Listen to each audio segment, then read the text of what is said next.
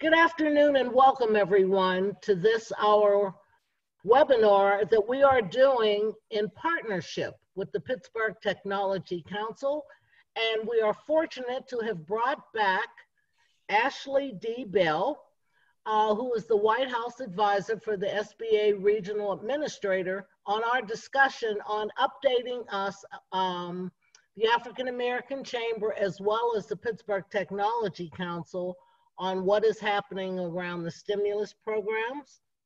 We will be taking questions and we want to move forward as quickly as we can. So let me introduce briefly, if I can, and I hope you don't mind, Ashley. We're just very pleased to have you come back.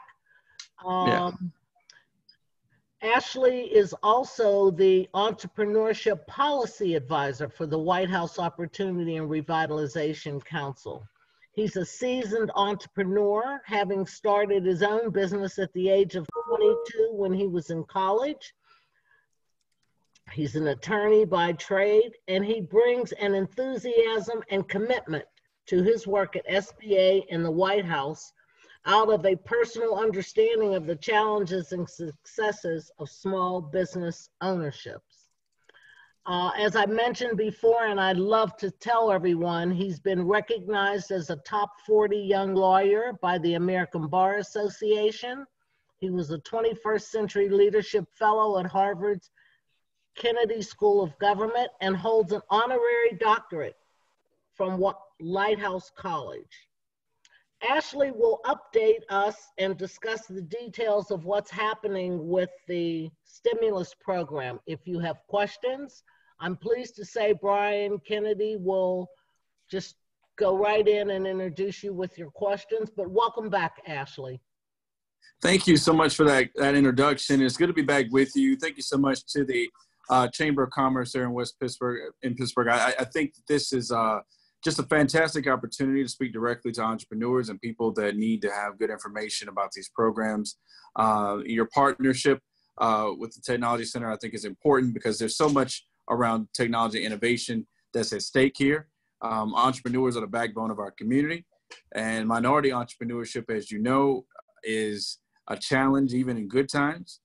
When times are good, the majority, 57% of African-American entrepreneurs particularly, have 0 to 10 days of working capital. So every day is precious at this very moment. We have to make sure we make every day count. And coming on webinars like this are important because we're making today count. And that's what we can't control. What we can't control is what we do today. What we can't control is the information that we accept into our business plans, our plans for our future and our businesses, and what we share with others. And hopefully the spirit of the Chamber is found in each and every one of you of sharing an uplifting message of togetherness and a shared destiny, that we all know that if we save one business, we're doing more than saving one business. We're saving jobs. We're saving someone's dream. But today, if we can save more than one, if we can spread the message to everyone in Pittsburgh that needs to hear this, then I think we will turn the corner to seeing the light at the end of this tunnel, where we know that on the other side is a new path. And a new path is what we're all fighting for. We don't want to end this and go back down the same path we've always gone down. That's right. This is an opportunity, a fresh start, if you would. And let's talk about what that means.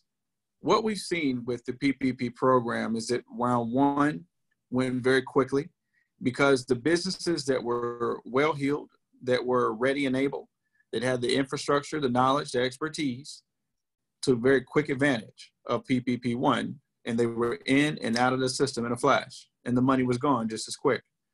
Here we are with PPP2, and we've been in it almost the same amount of time that PP1 existed, and we still have, to the good news of everyone who's listening today, about half of the money is still there. And the question is, well, why is the money not going as fast as it did the first time?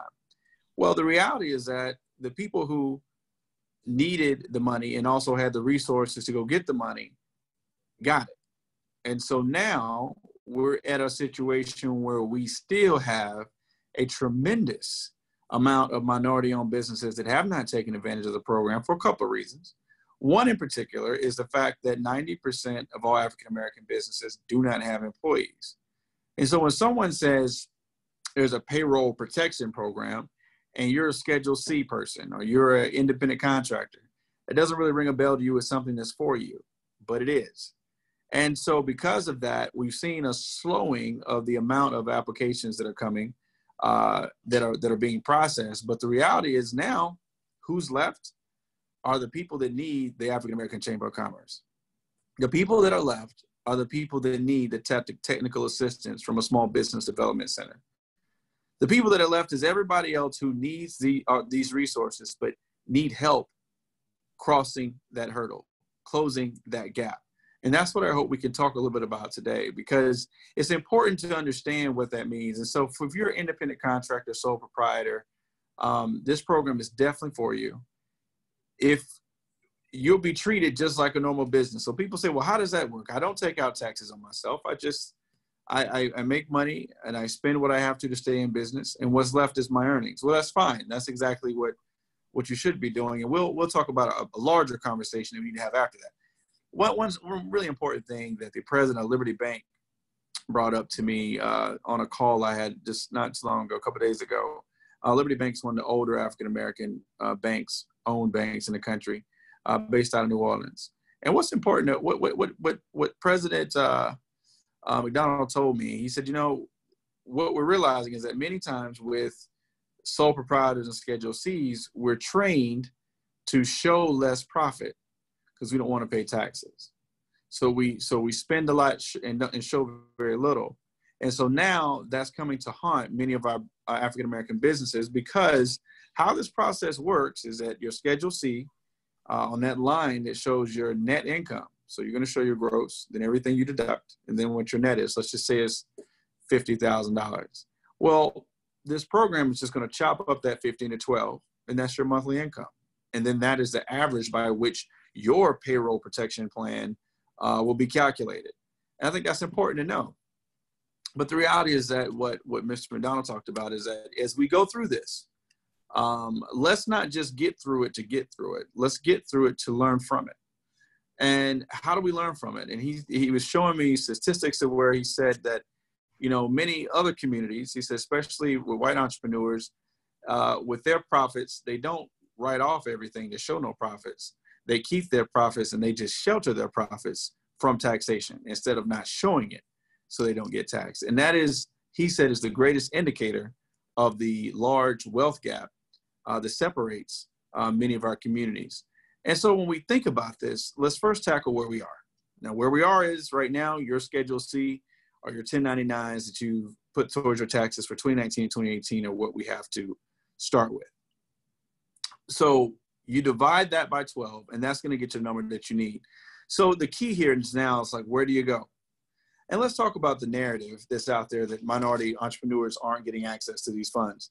Let's speak about the truth about this. Yes, getting access to capital has always been a challenge, even for my businesses that I started at a young age. Going to a bank for African-American entrepreneurs has always been a challenge. And historically, it has come with many hurdles and many setbacks. And there's been many lawsuits from civil rights acts and predatory lending lawsuits that have highlighted and painted a very broad picture of where we have been and sort of reflect where we are now. So what I mean by that is that many African-American entrepreneurs applied to a bank, didn't hear back the first round until the money was gone. And then they applied to another bank in round two, and those larger banks many times did not get back to them. And so what we've seen is that the focus and the successes that we've seen in the African-American community, by and large, have come from the ability of minority-owned banks stepping up and extending their liquidity to the marketplace in unprecedented fashion. CDFIs joining with SBA's authorization, joining to become PPP lenders, which are community development financial institutions. Credit unions being allowed to not have to compete with larger banks for this program. And what does that mean? The administration was very clear. The second round, in order to make sure money was able to reach deep into our communities, what we did different the second round is to separate the money from large banks and smaller banks. So small banks had their own pot of money separated from the larger banks, because what happened last time is everybody who was picked by the large banks to participate with their $2 and $3 and $4 and $5 million loans came in right off the top, took it, and were gone. When the smaller banks were trying to get into the system for the smaller loans, and we've seen that this is working. We had the average loan for PPP1 was 6 figures. The average loan this time around is under $80,000, and it's shrinking because so many of our loans now, 50% of them are coming from small to medium-sized banks, and that's important. So for everybody who either filled out an application, and I was just on a call last week with Sean Combs and his organization, Our Fair Share, which if you haven't seen it, please check it out, because Our Fair Share is a very noble effort by Sean Combs to link a lot of the minority banks together in an effort to have a portal for any minority entrepreneur to go to apply for the PPP loan. And they sort of match you with a minority-owned bank that is willing to service your application. And they specialize in independent contractors, sole proprietors, and faith-based organizations and nonprofits. So that's been a big lift. But one of the challenges that he saw, which I wrote a letter to today to some of his applicants, was we just had a call and he had 4,000 people go to the website and try to apply after we had our massive call the other day. But out of those 4,000 people did not complete their application. They started, didn't have the right paperwork, didn't have the right infrastructure to be able to quickly exercise this opportunity. And that's what we've historically seen, is that the challenge has never been, can our businesses perform as good as my service as everybody else? Because we can, and many times do it better than most. Does also mean that we give incredible service, incredible goods, but the issue has always been the infrastructure many times.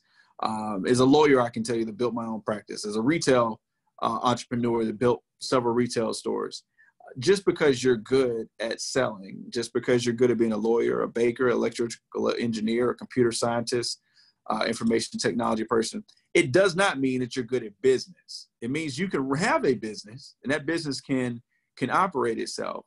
But what we're talking about here is a larger conversation about the need to also have the technical expertise. And if you don't have it, go get somebody that has it to run your business. And this gap, this void is what's being highlighted right now in a major, major way. So what does this mean? This is a bigger telltale sign of what we're facing as a community. That sign is that all the work that we put into our business, all the work that all of us who have had a business and risk our time, talent, and treasure to achieve, want to make sure that our business survives. But not only survives, we've always talked about this was our avenue to create generational wealth. And there's a difference between owning a job and owning a business. Owning a job means that you're paying your bills, you're doing everything you're supposed to do. But if you go, the job goes. You can't pass down a job to your kids, but you can pass down a business. And the only way we can do that is that we have the infrastructure in place or the capabilities to make sure that someone else can tell our story, that someone else at a bank who looks at our numbers, that our numbers should be able to tell our story of how hard you actually work, how smart you actually are, how innovative you actually have been to prepare and be ready for this moment. And that moment is told on paper. So how do we get there? How do we get that technical assistance? Starts with a couple of things. Yes, there are great nonprofits out there. Your chamber is always the first place to look because they know you, they know the community well, and always look to your chamber. We have great friends that have helped put together this called Tony Payton and others who have allowed opportunities for many entrepreneurs to get that technical assistance, to know how to tell their story the right way to the people that can lend them credit, debt, and opportunities. And so now it's time to tell our story. Because if we don't, the story will be told that we lost a generation of entrepreneurs because of a virus. And we can't have that happen. So what must we do? We must find the technical assistance, either through your chamber or through your SBA, which has a Pittsburgh office that has a small business development center, which your taxpayer dollars have been funding to make sure that they are offering you prepaid services to help you fill out your PPP application, to help you get your numbers together, your paperwork together to tell your story. We have to tell it now. I'm So sorry. I offer you this opportunity to reach out, to make sure they know you're there, and to make sure you take advantage of this incredible opportunity we have before us. And I'll turn it back to the moderator for questions. Thank you, Ashley. You've hit on a number of topics that I know our members are interested in. We have an SBA office that we work with, and they are under new leadership now. I think that some of the— Dr. Hunt, I think, right? Kelly Hunt is your district director out there, right? Yes. Some of the people that are engaged with them should be meaningful for this discussion, but to move forward. Brian, you have some questions?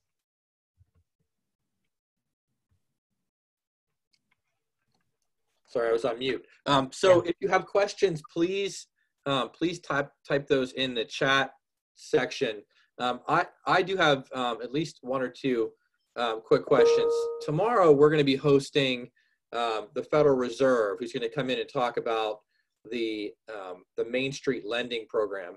Can you talk about how that program is going to interact with the PPP and the EIDL loans? Are there, if you've gotten a PPP loan, are you able to go after one of those Main Street lending programs? Can it be used in combination? Yeah, absolutely. And I'll save some of the thunder from my friends on the Fed for you to talk to tomorrow. But one of the key things the Fed is doing that you may want to ask about is the fact that they're extending liquidity to our CDFIs. That, to me, that has been the most critical element of supporting our PPP program that the Fed is doing. And we have this program, obviously the PPPLF, the Payroll Protection Plan Liquidity Fund. Some of the challenges facing our CDFIs is that they don't have a lot of liquidity. They understand the community. They have a mission that is to serve those underserved communities. However, they don't have the cash and quantity to be able to get it into the community. And so the Fed is now offering them access to that cash through the Payroll Protection Liquidity Fund. So I think that's a great topic also for you to bring up with the Fed tomorrow, whenever you have your call, to talk about which CDFIs locally are taking advantage of that fund. Second question I had for you, you talked about the SBDCs, which do some pretty amazing work here in Western Pennsylvania.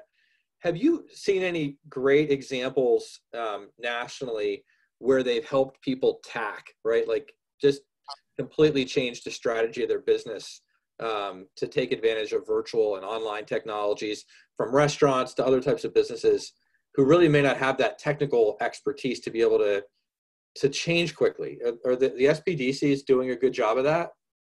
Yeah, I think they are. Nationally, they're doing a fantastic job. In Pennsylvania, they're doing a fantastic job. And some of the examples I've seen that to me are just fantastic, especially when you have people that produce goods, especially consumable goods, people that may have products that need to be placed in a Walmart or a grocery store. It's really hard to invent something or create some food or some consumable and have this fantastic idea and get it to a mass marketplace. So you're not having to, just sell it out of a flea market or your car or whatever. SBDCs have taken some phenomenal products that we all know today that have started with an idea and a dream that entrepreneurs have had, and they help them understand how to market their product and teach them the business of going into a grocery store. And I followed around one of our honey companies, not too long ago. And I said, look, walk me through what this SBDC did for you. It's just a family that was, making their own honey. And they said, look, we want to get it in the marketplace. And we had to learn that a grocery store is it's about renting space. You have to find your space in the grocery store. You have to rent it.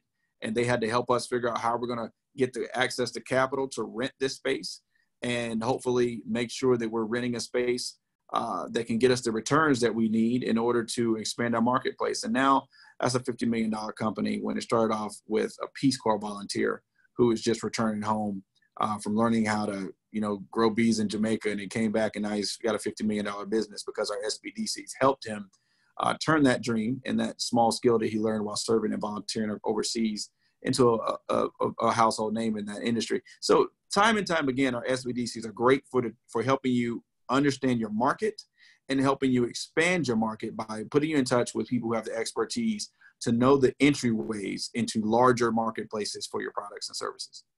Great.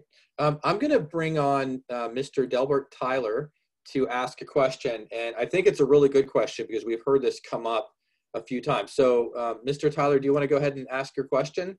Sure. I was asking if you filed with a for the PPP with a large bank and you haven't heard anything, would it be wise, or can you then apply to a smaller bank to see if you can speed that process up?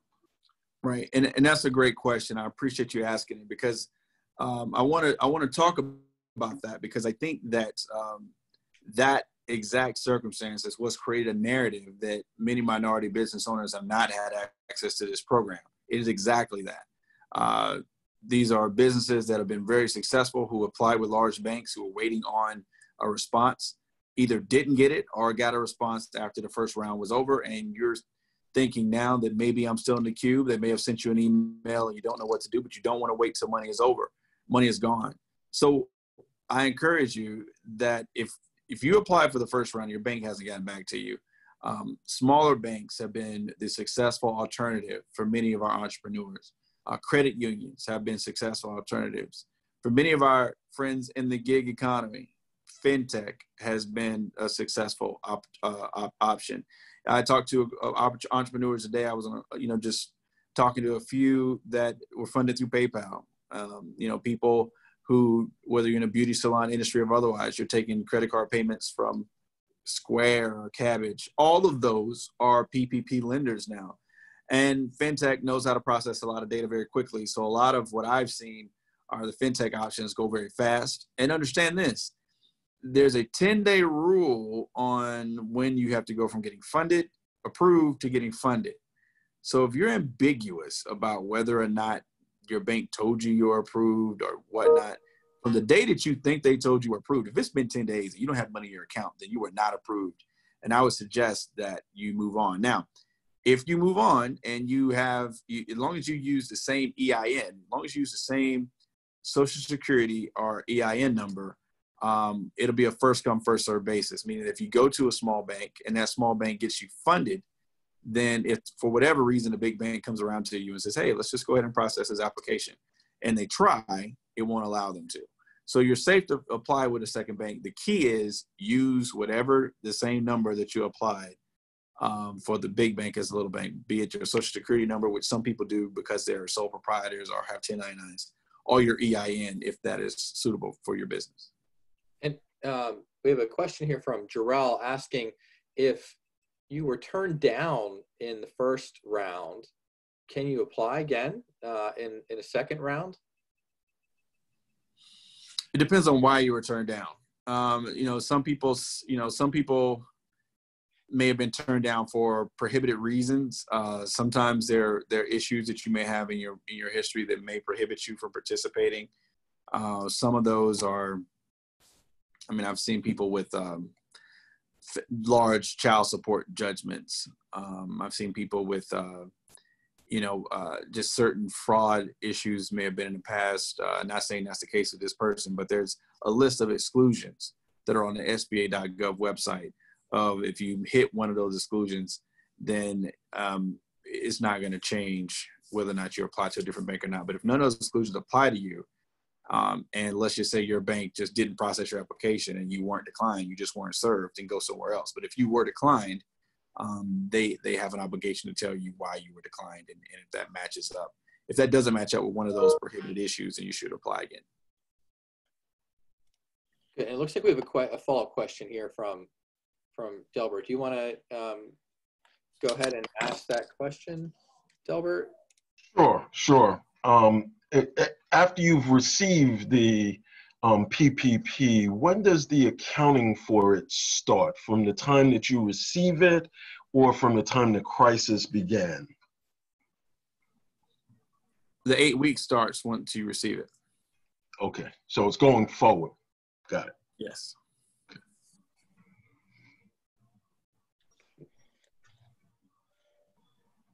Not seeing any other questions right now. I think a few more minutes. I wanted to ask you a question about the underground economy. There's a lot of us probably know people who are would consider themselves part. Well, if they did, would consider themselves part of the gig economy, and who are going to be, for that reason, locked out of most of these programs if they were didn't have formal businesses established. Is this a period of time where the SBA might be reaching out to folks like that and helping them to form businesses so they can understand the impact it has on them for Social Security collections and unemployment and all of the different issues that so many thousands of people that are gig economy workers, are now disadvantaged for unemployment reasons and small business loans and things like that? Well, I think so. I think that the gig economy workers are the primary customers of the fintechs right now. The gig economy workers are the ones who are being paid via Cash App, Zelle, Cabbage, PayPal, and those folks don't have traditional banking relationships as one may consider one to be traditional. So they're allowed through these fintech options to take advantage of the program. And they have been huge helps to serving our gig economy.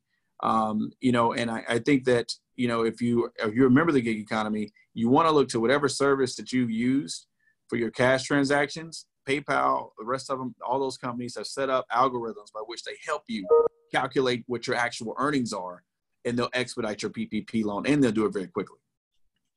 Really good. Thank you. Good. Okay, we have a question here from Tanya Smith. Tanya, did you want to ask your question? Sure. Can you hear me? Yes. Perfect. So my question is that I am a life-sustaining business. I've been open for 4 years. I was approved for the first round of the PPP. Here is my question, two-part. The new stimulus package, which was $484 billion, there was $25 billion set aside for testing. I have recently spent $20,000 for testing and $13,000 for PPE for my employees. Is that $33,000? Can it be reimbursed, or is there some way that a small business can go about getting reimbursed for that? The second part of my question is there was $60 billion set aside for smaller financial institutions. Can you break that down? Is any of that set aside for SBA, like small businesses or minority-owned businesses? Okay, thank you. The first question, I believe those funds were to go towards states and grants and other methodology to purchase those protective equipment for frontline workers, not necessarily directly to small businesses, even though I think that conversation is catching a lot of steam and future conversations about what that could mean for stimulus packages going forward. So stay tuned there. Secondly, that was what you're speaking of is what I was talking about earlier, was that this go around, we separated the funds, big banks from smaller banks, and the $60 billion that you're speaking of was split between $30 billion for banks with under $1 billion in assets, which would capture your credit unions, CDFIs, many of your smaller community banks, and then you had your mid-tier banks that are $10 billion to $1 billion, another $30 billion for them. So those are two different sets of money. So when you hear what was set aside for African-American business or minority-owned businesses, the set aside was to make sure that the primary vehicle by which small businesses were going to benefit was going to come from smaller banks. And the rationale behind that is that 90% of minority businesses, African-American businesses, don't have any employees. And so a lot of larger banks just weren't processing. It wasn't cost beneficial for them to process an application that didn't have any employees on it. So smaller banks were doing that. They were taking up that work. So you isolated the ability of large banks to take, money by taking off the top, and then you empower the smaller banks to play a more critical role in that. And so what we did to make sure that the smaller banks were able to do that, last week for a whole day, we shut down the system and had a whole day where only small banks could process. And that allowed us to focus more on the CDFIs, and that is what has increased the participation from those that come from those institutions. And we surpassed the $30 billion for small banks very quickly once we did that. And so now we're actually letting the small banks, the bucket of money for the small banks now is taking from what was left for the big banks. And so at this point, which was originally supposed to be $30 billion, just for small banks under 1 billion is already almost 60 billion for banks that have under 1 billion in assets alone, not including mid-tier banks. And so that just goes to show that we've seen a tremendous outpouring of support by small banks and those small lenders under $1 billion in assets. So there's two questions kind of related to that topic. Jenny is asking, looks like she's applied to actually become a PPP lender and wants to know how long it should take to hear back for that. And then the second question is, we'd heard you mention maybe a website where folks can go and get connected with some of those smaller lenders, and someone asked that you repeat that. Right. So the first question, you want to reach out to your district office there. Dr. Hunt, her team can definitely help you out with tracking down where your application will be to become a PPP lender in the event that you qualify for that operation. Then definitely want to help you do that as quickly as possible. To your second question, what was the second question again? Second question is, Terry wants to know what's the website that you may have mentioned earlier where you can find a small lender. So that website is, there's several, right? So we're not endorsing one over the other, but the particular one I was mentioning was by Sean Combs, who's a music artist. And he along with some of the National Bankers Association, which is the coalition of Black-owned banks, came together to form a coalition called Our Fair Share. And so ourfairshare.com is where his bank's network of banks reside. And we're definitely offering technical support to anyone who applies there, as well as anywhere else. And then I believe Gina Winstead from our team also posted, which I'll repost, a link to find a CDFI institution in your community, which are playing so prominently in this discussion today.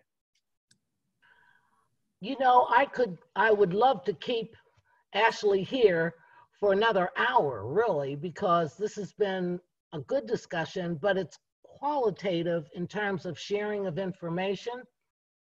I want to thank him for agreeing to have come back, because we talked with him the first time, and it's nice for you to be able to share the kind of technical expertise you have, but give us a broader overview. I am pleased to hear that there are funds still available for small businesses. I think the goal has to be now for us and other regions how to tap into that. Absolutely. Absolutely. And we're here to help you with that. And I'll be in touch with you. We're going to have some national calls. We love to have the chamber join up and help share some of those national calls that we're doing with influencers around the country to talk more about technical assistance. I think it could be an additional service, but I want to thank you for your leadership. This is definitely, one of the most active, influential chambers in the country, and I appreciate you for giving us the opportunity to share with you today. I want to thank you for agreeing to come back and join us today. I want to thank Brian Kennedy, one of our members with the Pittsburgh Technology Council, for being a partner with us. And thank all of those that are on the line, including our chairman, Sam Stevenson, who has sat in, this is his second go round, on learning more about what SBA has to offer and how we can access information. Thanks to everyone who has been a part of this webinar, and we look forward to hearing from you in the future. Thank you, Brian. Thank you. Thank you, Ashley. Thanks, everyone. Have a great night. You too.